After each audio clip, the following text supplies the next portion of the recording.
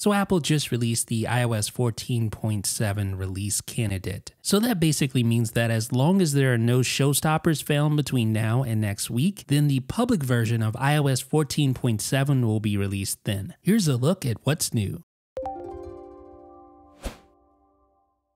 So without a doubt, the biggest feature to come to 14.7 is support for Apple's just announced MagSafe Battery Pack. And this battery pack will attach to your iPhone 12 via MagSafe, and it looks like this. So as you can see, the MagSafe Battery Pack comes in a white color. It attaches to the back of your iPhone 12 using the magnetic auto-aligning MagSafe connection. So you'll be able to recharge your iPhone without connecting any sort of wires, with up to 5 watts of power. So it's not going to be super fast, but it'll get the job done. It'll recharge your iPhone, top it off, and keep your iPhone running when it's running low on battery.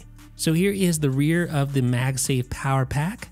So here's what it looks like on the iPhone 12, both the iPhone 12 mini and the regular iPhone 12. You can see it fits perfectly on the iPhone 12 mini, and I think a lot of mini fans are going to really enjoy having this because let's be honest, the battery life is the worst part of the iPhone 12 mini. You can see it also works on the iPhone 12 Pro and 12 Pro Max. So the genius thing about this design is that you have one battery pack that works across all of the MagSafe enabled iPhones, because it just simply attaches to the rear. Now this is the only officially certified MagSafe battery pack, so with it you get special lock screen status information pertaining to the battery pack. You also get an updated batteries widget that displays the battery pack details, and you can add that widget to your home screen or to the Today view. But there are other details about this battery pack that are very interesting. Now obviously, because it uses MagSafe, it auto aligns to your iPhone 12 for wireless charging, no wires necessary. And like previous battery cases from Apple, it automatically charges, so there's no need to turn it on or off. There's no power button to manage it. You just connect it and it just starts working. That's always been a really cool characteristic of the first party Apple battery packs. But what if you're at home and you need to recharge your battery pack? Well, you simply plug a lightning cable directly into the MagSafe battery pack. Apple doesn't show it in the marketing materials, but there definitely is a lightning input directly on the MagSafe battery pack. And when connected to your iPhone will recharge wirelessly at up to 15 watts. So this way you're using the MagSafe battery pack like a MagSafe wireless charger that you would use on your desktop. Now, the MagSafe battery pack calls for at least a 20 watt power adapter, but if you use a higher than 20 watt power adapter, you can charge both your MagSafe battery pack and your iPhone at the same time, even faster.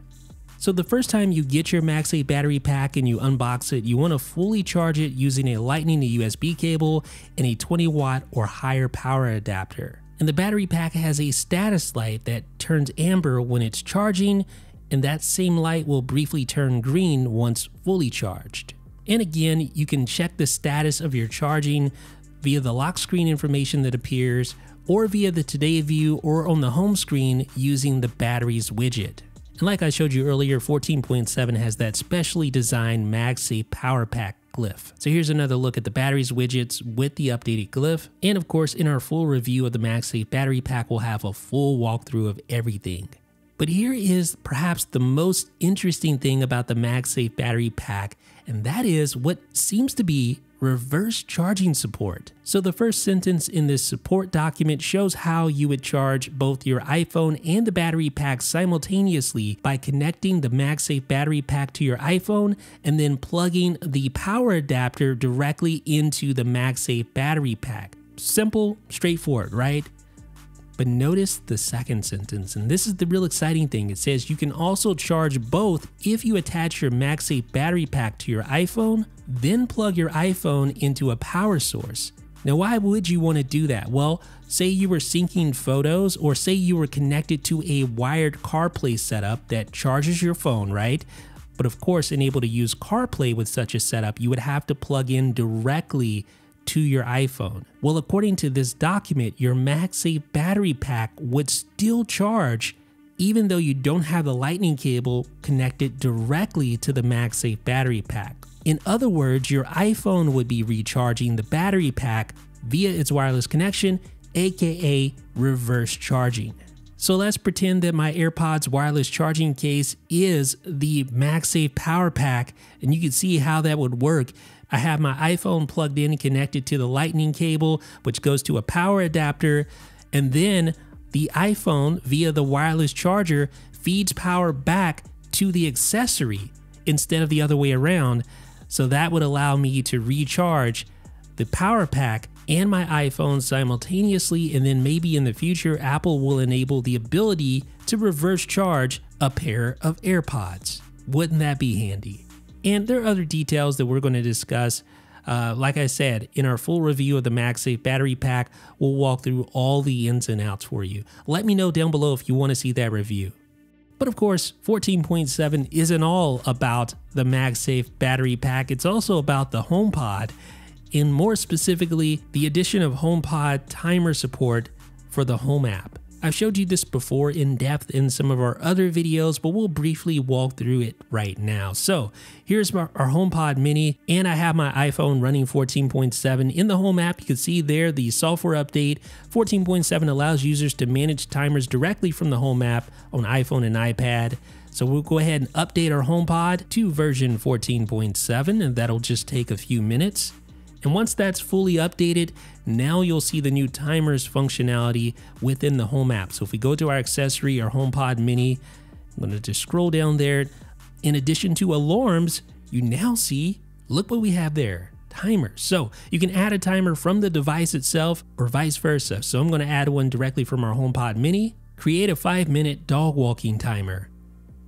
And notice what happens right there on our iPhone. It adds it and immediately starts counting down. I can pause it.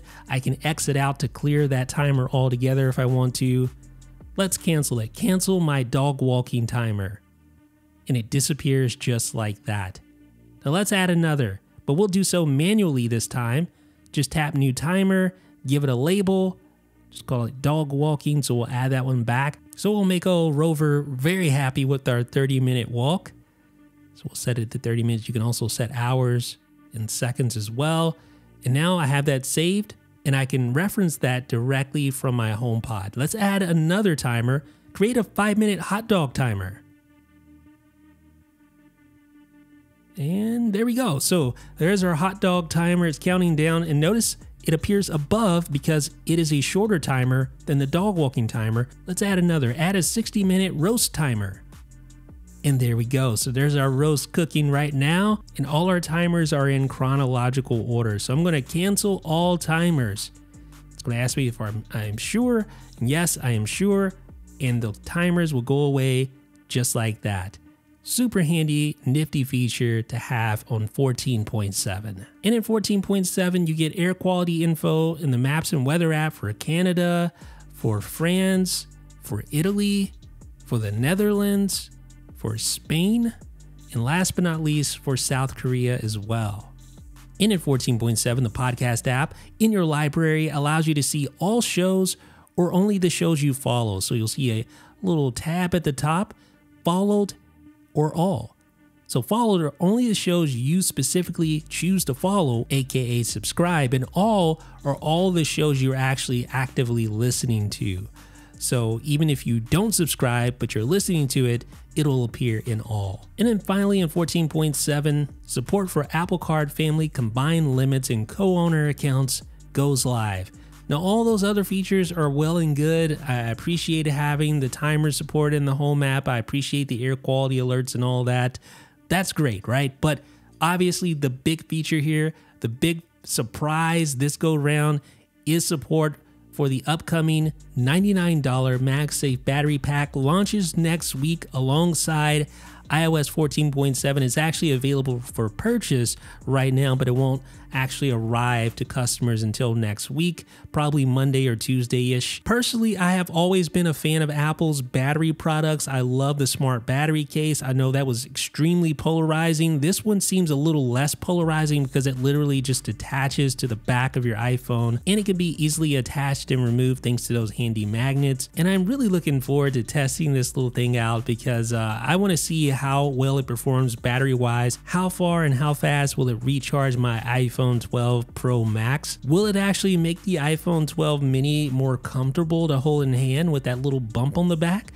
I don't know. There's a lot of things we want to figure out here, and the only way we're going to figure them out is by testing it ourselves. So I'm looking forward to going hands-on with this.